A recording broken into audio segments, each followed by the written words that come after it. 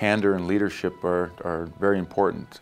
For me personally, I knew that day would come where I would have to be very candid, where I would have to speak the truth, where I'd have to be very honest in an assessment.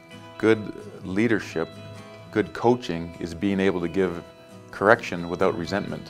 What I tried to do was establish those relationships to earn the trust of the players. And so when I had to be honest and candid and truthful in an assessment at any one particular time, the players didn't take it personally. They weren't resentful of my honesty, and they respected it. And I think that kind of is a very important quality.